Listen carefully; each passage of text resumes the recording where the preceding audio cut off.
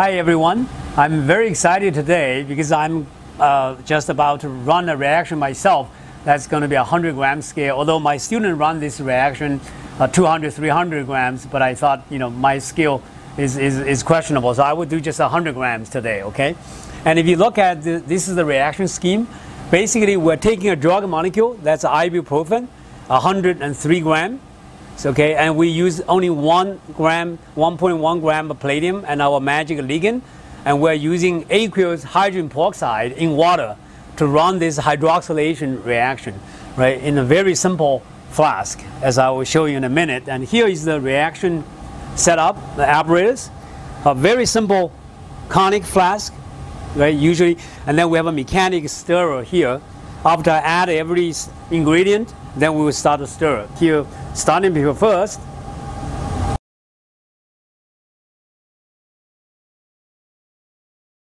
And then this is the potassium phosphate base. And then here is the ligand. Then the catalyst. Then the next is the solvent.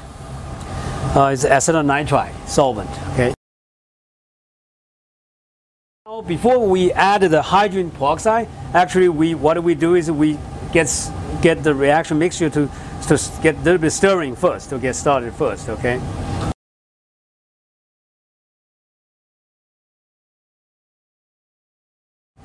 As you can see, now 5 minutes has passed, and the reaction mixture looks a very nice color, almost like orange juice.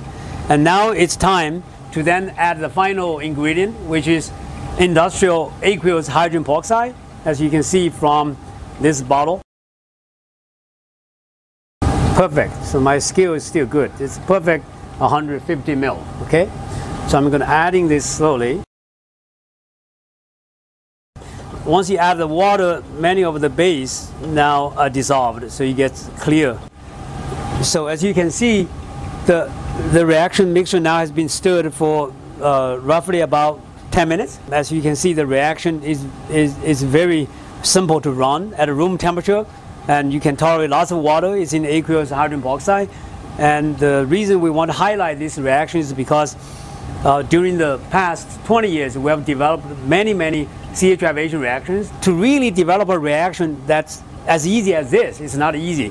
Basically, our aim is to develop a reaction that you can even use for lab teaching or easily to scale up to kilo scale, even ton scale. And if you look at all the parameters of this reaction, it's a room temperature, it's open to air, and you use aqueous hydrogen peroxide. So all those parameters really meets the requirement for larger scale production. Okay, so we are very excited about this reaction, and hopefully we'll bring more and more this type of reaction to the community. As I said, I'm just adding all the 100 gram starting material catalyst magic ligand into the reaction flask. But the real hero behind this reaction, of course, is these two are the heroes who invented the catalyst, and hopefully they will invent even more in the future.